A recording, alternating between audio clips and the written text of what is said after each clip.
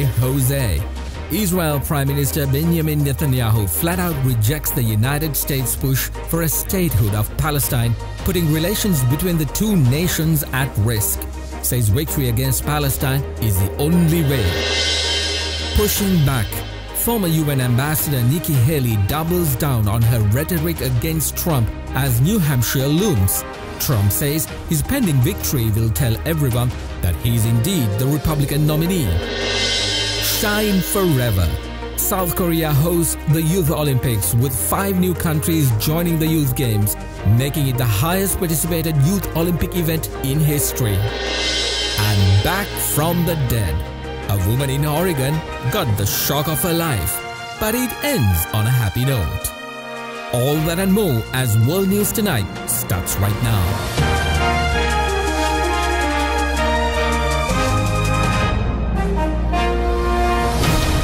This is Derana World News Tonight. Reporting from Colombo, here's Mahesh Jani.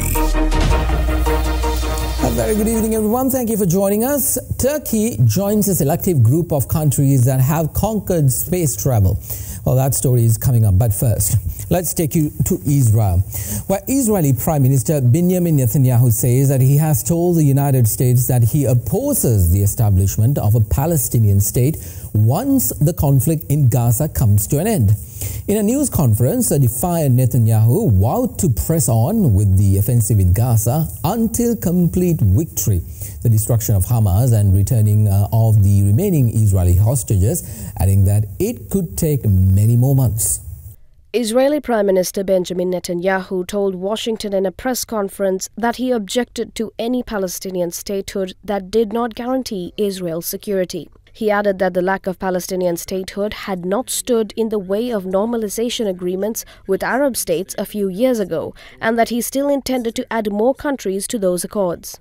Israel and its biggest backer, the United States, appear at odds now, with Netanyahu and his right-wing coalition government largely rejecting the establishment of a Palestinian state, even though Washington maintains that the two-state solution is the only feasible way to bring lasting peace to the region. The latest episode of hostilities in the decades-old Israeli-Palestinian conflict started when Hamas militants stormed into southern Israel on October 7th, killing 1,200 people and taking 240 hostages. Israel says more than 130 still remain in captivity. Well, we have some breaking news now. The AFP news agency is reporting that Pakistan's Prime Minister held an emergency security meeting today with military and intelligence chiefs after trading deadly airstrikes with Iran on militant targets this week. The meeting focused on how the Pakistan military carries out further attacks against targets in Iran and whether the military wants to continue another conflict with the nation's western border. Now, this comes after Pakistan halted diplomatic ties with Tehran yesterday by recalling its ambassador and barring the Iranian ambassador from entering the country. Meanwhile, the leader of Yemen's Houthi militia declared on Thursday that a direct clash with the United States would only strengthen the group and vowed to continue attacking ships in the Red Sea. The Houthi have always emerged stronger from confrontation with their enemies, the militia leader Abdul Malik al-Houthi said in a televised speech a day after the U.S. military carried out airstrikes on Houthi military sites for the 4th time in a week. The U.S. military attacked targets in Yemen again. More strikes in retaliation for attacks by militants known as the Houthis on commercial and military ships in the Red Sea. The Houthis say they are attacking the ships to support Gaza by blocking supplies from reaching Israel. The Biden administration on Wednesday formally redesignated the Houthis as a terrorist organization. They'd been added to the list under President Trump, taken off, and are now back on. The designation taking effect in a month. But it's not just the Houthis and the Red Sea. War is spreading across the Middle East, with the U.S. at the center of it. The United States is now in an increasingly open and expanding conflict with what is known as the Axis of Resistance, a network of militant groups in 6 countries and territories. All are backed by Iran, but they operate with a degree of autonomy. The war escalated when Hamas attacked Israel in October And Israel responded with devastating force, backed by the United States politically and with weapons. Collectively, the Iranian-led axis is formidable. Hezbollah in Lebanon is arguably the most powerful non-state military in the world, with tens of thousands of rockets and battle-tested fighters. Hamas has effective militants too, and the notoriety of the Palestinian cause. Iranian-backed militias in Syria and Iraq are close to oil fields and American military bases, which they've been attacking and been attacked from consistently since October. And in Yemen, the Houthis, they call themselves Ansarullah, have the advantage of location right on the Red Sea. Well, at least 12 school children in the age group of 10 to 13 years and 2 teachers died after a boat overturned in Harni Lake of Gujarat during a school picnic. A first information report was filed against 18 people in connection with the incident, including employees of the company running the boating facility and the boat operator, while 3 have been arrested so far. Dozens of pupils and 2 teachers drowned in the incident which took place in Harni Lake in the Vadodara city. Police have arrested 2 people in connection with the incident. Search operations are underway to find the remaining victims. 18 students and 2 teachers have been rescued so far and are undergoing treatment in a nearby hospital. While the cause of the incident is not yet known, eyewitnesses say that the boat was packed beyond its capacity of 14 passengers. The tragic incident has made national headlines, and many parents have accused the authorities of jeopardizing their children's lives by flouting safety norms. Federal Minister Harsh Sanghvi said that only 10 students on the boat were wearing a life jacket, which means that a majority of the passengers were without one. Some parents have alleged that they were not informed about the boat ride and the incident. Some guardians stated that the school had informed that the students were going to be taken to a water park, but then took them to a lake instead. Well, the latest on the US presidential election coming right up after this break. You're watching World News Tonight. We'll be right back.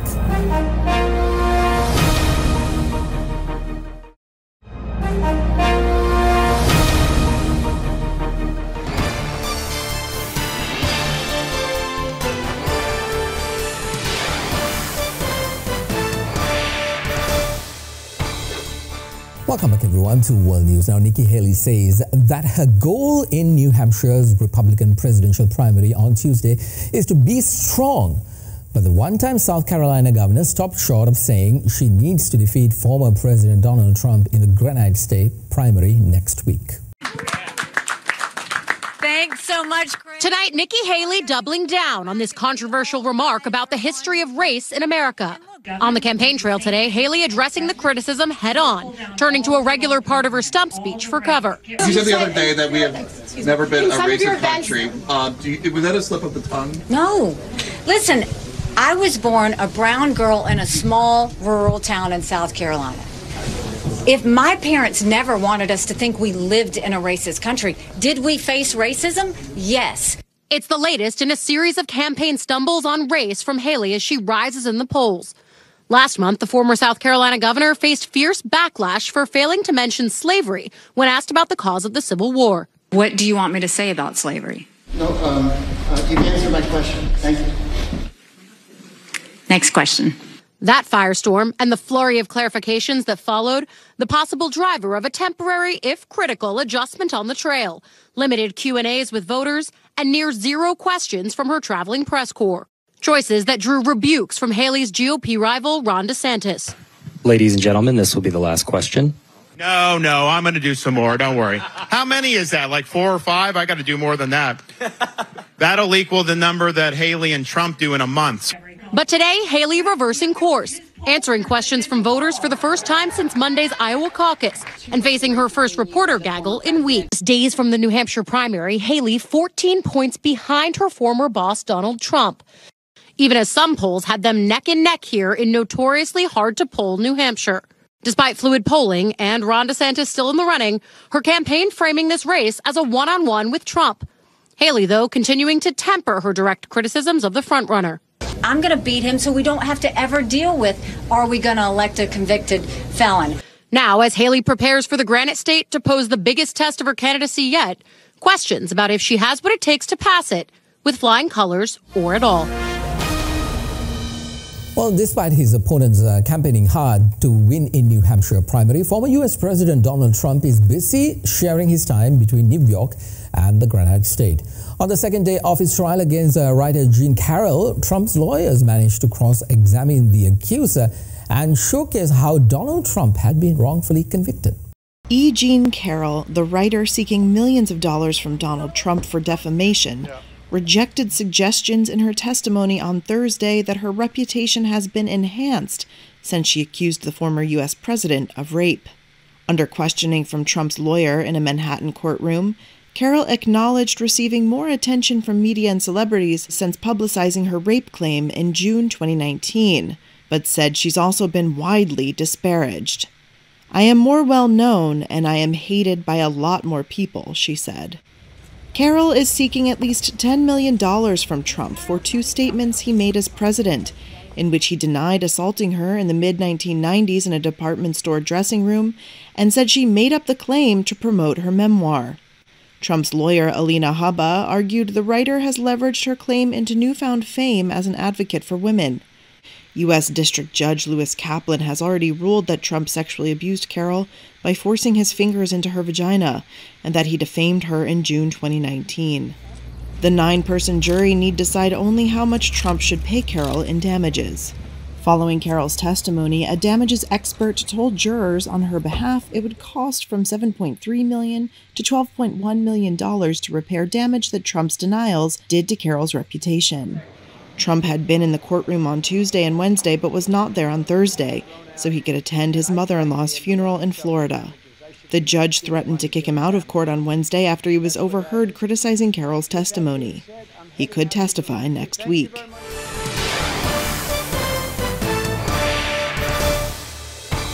Well, Japan doubled the fund used for disaster relief and other contingencies to 1 trillion yen. As no worsened conditions for survivors of the earthquake. Now, the 7.5 magnitude quake and powerful aftershocks killed at least 222 people in the Ishikawa prefecture, laying waste to houses and infrastructure. Japanese officials are urging people to remain vigilant for quakes of upper 5 or stronger for the next 2 or 3 weeks. Now, following that story for us tonight is other Derana's Prithvi Soiza, who joins me now from Tokyo. Prithvi. The situation in central Japan's Noto Peninsula remains severe more than 2 weeks after a devastating earthquake and tsunami. Cold weather is expected on Friday in the devastated area, and there are concerns that this could pose health risks to the survivors. Ishikawa prefectural government officials says 232 people have been confirmed dead in the prefecture. Small businesses in Ishikawa have also been affected.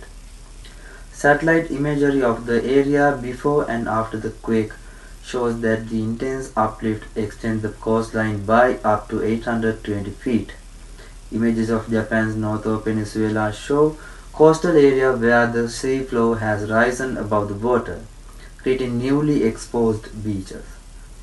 The coastline changes after the earthquake and tsunami had already subsided, leaving some ports completely dry and inaccessible to boats.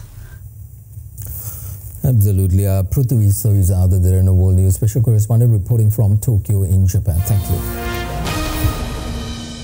A SpaceX X rocket took off for the International Space Station on another trailblazing mission operated entirely by the private sector. On board is a group of European astronauts, including the first person from Turkey to visit outer space. The mission is the latest in a series of endeavors from the private sector, bolstered by NASA, that aims to churn up business activity in Earth's orbit.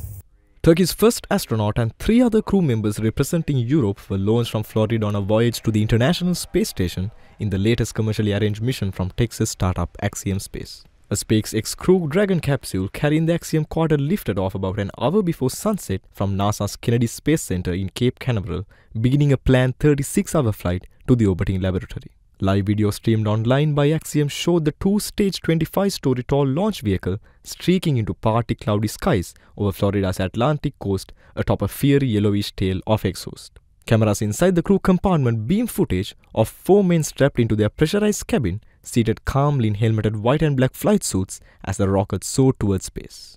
The rocket's reusable lower stage, having detached from the rest of the spacecraft, flew itself back to the Earth and safely touched down on a landing zone near the launch site. The mission was the third such flight organized by Houston-based Axiom over the past 2 years as the company builds on its business of putting astronauts sponsored by foreign governments and private enterprise into Earth orbit. Now, the fourth Winter Youth Olympic Games kicked off with the opening ceremony in South Korea's eastern Gangwon province. About 1,900 athletes aged 14 to 18 from some 80 countries and regions are participating in the Games to compete in 4 cities of the province throughout February 1st under the slogan of Grow Together, Shine Forever. South Korea became the first host of the Winter Youth Olympics outside of Europe. Now, the number of young athletes participating in the Winter Olympics hit a record high as Algeria, Nigeria, Puerto Rico, Tunisia and the United Arab Emirates made their Winter Youth Olympic debut. A total of 15 disciplines across 7 sports will be on display during the 2-week sporting event.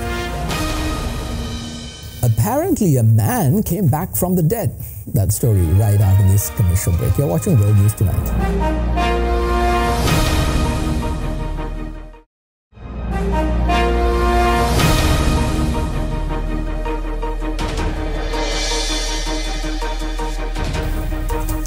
Welcome back everyone to World News. Now, in some uplifting news, Sydney Airport and Guide Dogs Sydney hosted a one-day-only pop-up puppy cafe at Cafe Valence in Sydney's airport's domestic Terminal 2. Now, the event was aimed to provide a delightful experience for travellers and raise awareness about the incredible work of guide dogs.